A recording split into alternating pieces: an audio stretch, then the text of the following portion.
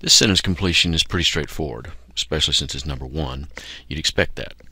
In light of the fact their research results are blank, it has been suggested the scientists are premature in calling a news conference to announce success. Okay, if you look at this, the key word here is they are premature. That means and implies that the research is incomplete, not finished. Well, down at C we have unfinished. And our definitions down here are pretty straightforward with these words. The only one you might have a question about would be unquestionable, which means beyond question, or something that's certain. So, in light of the fact their research results are unfinished, it has been suggested that scientists are premature in calling a news conference to announce success. C is your answer. In this sentence completion, we've got several things at play. Although the dry summers make the plants appear dead, they can blank the long dry spell and usually blank when the rains of fall arrive. Okay, first thing, we've got a word of contrast, although. So that means we've got some contrast, we have some tension in this passage. Something is different from another thing. Let's look at our clues. The plants appear dead from a long dry spell, so they're going to do something else when the rains of fall arrive. Okay, the implication is they're going to survive or get through the long dry spell and then recover when the rains come. Well, down in our answer choices, if we look at it, we can see that in C they endure the long dry spell and flourish, which means to recover, when the rains arrive. Some interesting definitions here too. This is not an easy set of definitions to deal with. If something regresses, it goes back or returns. You withstand something, you resist it, you get through it. But the flip side of that, wilt, which means to droop or weaken, wouldn't be appropriate for the second block. Now, when something they could resist, we know what that word means down in D, but again, wither doesn't work because it would be to dry up or shrivel. And to weather something when it's a verb means to endure or bear up against something. So we have C, endure and flourish, as our correct answer choice. This is another one that's fairly straightforward. With numerous memorial portraits, busts, and letters of remembrance, the college blanks its illustrious alumni. Okay, now illustrious means famous. To honor or remember these people. When we look at it, these are memorial portraits and they're letters of remembrance. So, if we look down at our answer choices, belittles means the opposite, means to reduce somebody in their esteem, to slight somebody, to magnify means to enlarge, and disparage means the same thing as belittle, to run somebody down. But D, to memorialize them, is to make something memorable for them, of them, about them. Here we have another double blank question to answer. In studying the behavior of children at play, one must exercise blank in order to prevent blank the interaction of the children. Okay, what are we doing? We're studying the behavior and the children are playing. So someone must exercise something to prevent blank the interaction. Kind of looks like you must exercise caution in order to prevent interrupting, bothering, having an effect on the interaction of the children because you're trying to observe them at play. Well, if you look down the answer choices, discretion means to be wisely practical or prudent. Interrupting would be interfering with the interaction of the children. So D is our answer. Now, a few of the other words, jeopardizing something, not sure where they got the name of the game show Jeopardy, but if you're in jeopardy, you're in danger. So to jeopardize something is to expose it to danger. And if someone is enticed or something is an enticement, it's an attraction or a temptation. But D is our answer choice here. Now, if you had trouble with all those definitions that we were throwing out, look at what you're doing. You're trying to prevent doing something to the interaction. So you might want to prevent influencing it or interrupting it. None of the others would fit. And you wouldn't want to exercise excitement. You'd want to prevent excitement. So even if you're not sure of discretion, there are ways to squeeze the correct answer choice out of these problems.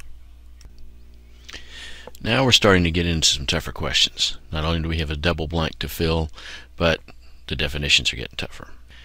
African American novelists writing currently are blank new and more blank depictions of their culture and heritage to replace misrepresentations found in literature of the past.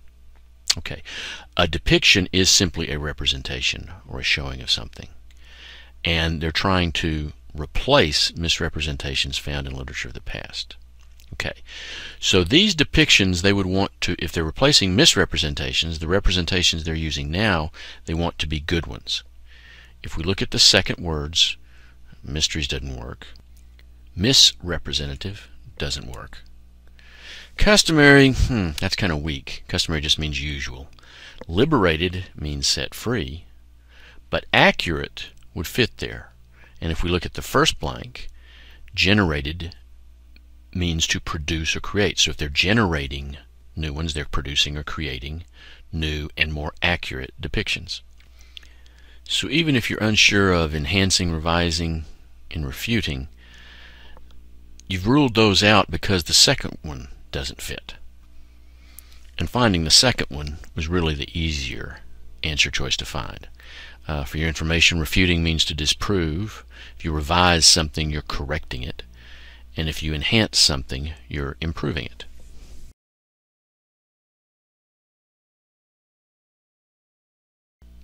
Now we're getting in the difficult section. And usually, if you see a fairly straightforward, easy sentence like this one, they're going to beat you over the head with tough vocabulary. The radio announcer's wit was so blank that even the subject of his barbs smiled amiably. Well, first of all, barbs are insults. And if someone is amiable, they're friendly. Now, if you don't know what those mean, you still have that even the subjects of his blank smiled. His wit then has got to be good. That's the implication you got to take out of it. Okay, if we look down the answer choices, harsh, we know what that means. That means the opposite of good. If something is subtle, it's delicate or slight. That might work here. Something that's caustic is harsh, biting, mean-spirited. Something that terse is brief, succinct to the point, but can be kind of blunt.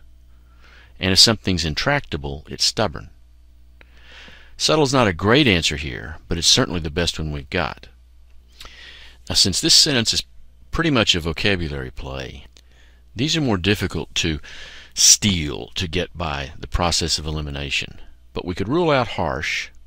Caustic doesn't sound right. Terse, intractable. Subtle has a more favorable sound to it if that's all you're left with. Again, working on your vocabulary pays off. This is another tough one. The brothers never quarreled, and their dislike of blank often caused them to blank their real feelings whenever they disagreed. Okay, they never quarreled. That's crucial. And so that means they have a dislike of something. Well, they have a dislike of fighting or of conflict. And so what would they do with their real feelings whenever they disagreed? Well, they'd hide them. Okay, if we look down our answer choices, we get to A pretty quickly. To suppress means to subdue or hold down. And contention, contending, that's when you're competing.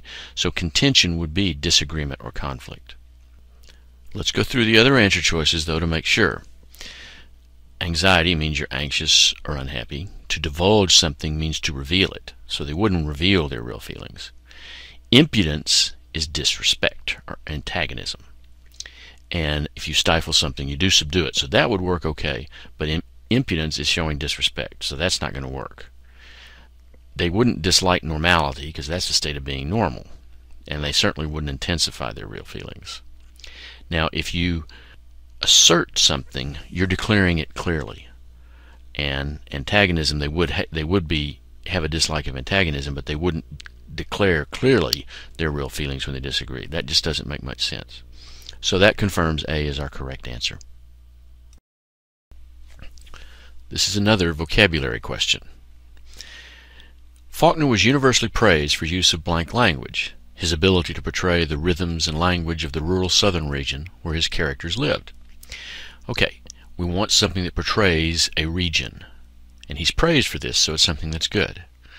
Well, if we look down in the answer choices, if something is urbane, it's sophisticated. Something colloquial, however, is informal, characteristic of a familiar area. Checking the other ones, cosmopolitan, again, sophisticated. Boorish is something that's crude, unpleasant. And something's paradoxical, it's confusingly contradictory.